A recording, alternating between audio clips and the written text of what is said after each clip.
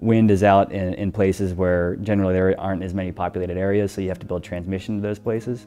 And once the transmission's there, our wind farms are able to send the energy to the population centers where they're needed. And the more transmission there is, the less congestion there is. We used to, here at Roscoe, see curtailments quite heavily. And it was because the generation from wind had outgrown the transmission infrastructure. Basically, we had a lot of water with a little pipe. We couldn't get all the water out. They actually put together a CREZ program where it was a renewable energy zones that they put together and spent about $6.8 billion adding about 18,000 megawatts of capacity.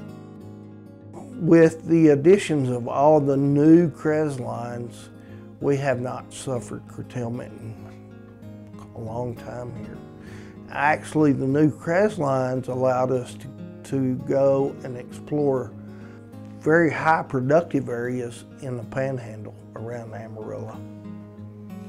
So we connected West Texas and the Panhandle into the rest of the grid, and that means wind development can take place in those areas, bringing, of course, with it economic development opportunities for that region of the state. The lines will have a good return on the investment for the state. The interesting thing is that we're almost full up on that new transmission line, so we're going to have to look at where we're going to go from here.